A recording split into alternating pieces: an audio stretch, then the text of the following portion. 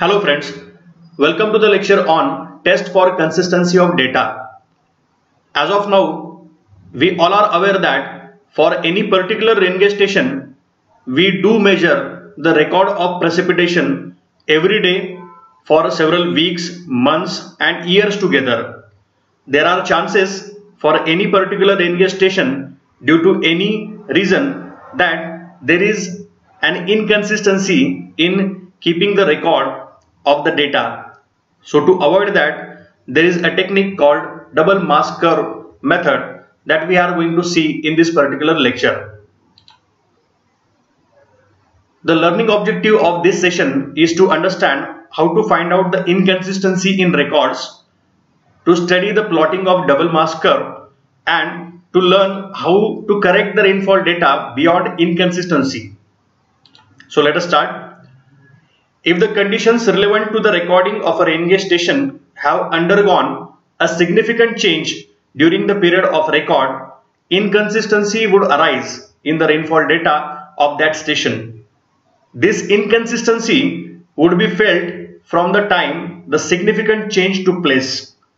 Some of the common causes for inconsistency of record are shifting of a rain gauge station to a new location, the neighborhood of the rain gauge station undergoing a marked change in the ecosystem due to calamities such as forest fires, landslides, etc., occurrence of observational error from a certain date. Due to any of these reasons, it may happen that for any rain gauge station there may arise inconsistency in record. When a significant change took place in the record keeping, we have to make it sure that the data must be corrected in the consistent range. The checking for inconsistency of a record is done by double mask curve technique. This technique is based on the principle that when each recorded data comes from the same parent population, they are consistent. This is most important thing. This technique is based on the principle that when each recorded data comes from the same parent population, they are consistent. Means what? For any particular rain gauge station, for years together, if you are finding out the rainfall data, then suppose average yearly rainfall for successive year, it must be consistent.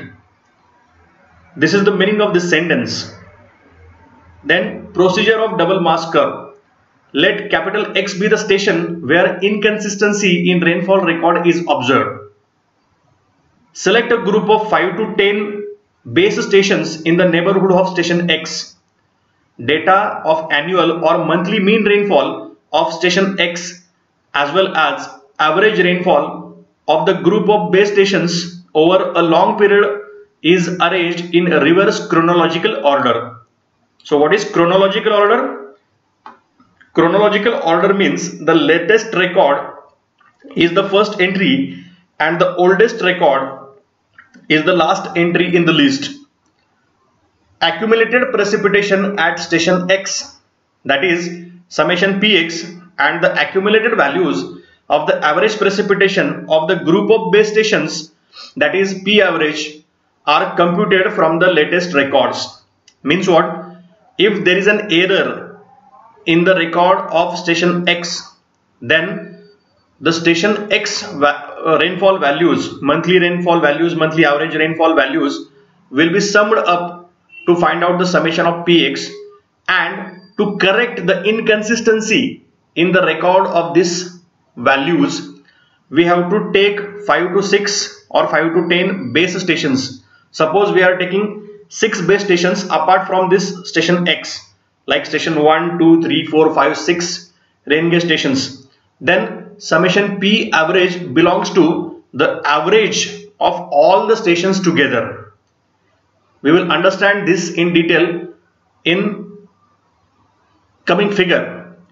A plot of summation Px versus summation P average for various consecutive time periods is prepared.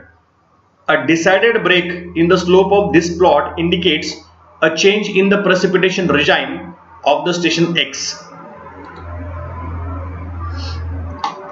precipitation values of X beyond the period of change of regime is corrected as P suffix Cx is equal to Px multiplied by Mc upon Ma, where Pcx is equal to corrected precipitation at any time period T1 at station X. Px is equal to original recorded precipitation at time period T1 at station X. Mc is equal to corrected slope of the double mass curve. Ma is equal to original slope of the double mass curve. A change in the slope is normally taken as significant only when it persists for more than 5 years. So let us understand everything in detail with this double mass curve figure. Graphical representation shows on x-axis there is accumulated annual rainfall of 10 stations mean. Means what? 10 stations are taken as base stations to correct the inconsistency in record apart from the station which is considered as station X, for which the values are plotted on this y-axis. What is on the y-axis? Accumulated annual rainfall at station X, summation Px in units of 10 raised to 3 centimeter. These are plotted on y-axis, whereas accumulated annual rainfall for station 10 stations mean summation P average in units of 10 raised to 3 centimeter, it is plotted on x-axis. Together both values will come up as a single point. All these points, see, it is the chronological order. Year 70 it is plotted first, year 1969, 1968, 67. Likewise, the oldest value will go here, 54. Break in the year 1963 can be seen over here. This is 1963. You can see there is a shift in the slope of this particular graph over here. After 63, there is change in the slope of the graph. So to find out the correction ratio MC upon MA, these are the intercepts. This vertical intercept from 63 up to this 54 denotes the value A. So what is A? It is the original slope of the mass curve.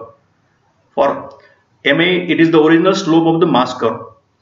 And C, it is the corrected slope of the mass curve. By this factor, you can correct the values of the particular station X where inconsistency is found with the help of this formula. If you have to check inconsistency for any particular year, take the value of rainfall for that particular year or month and multiply by this factor. You will get the corrected value, and this corrected value is to be adopted for any further calculation. I hope you have understood the double mass curve technique and how to correct the inconsistency, how to find out the inconsistency and how to correct it. We will see everything in detail with a numerical example.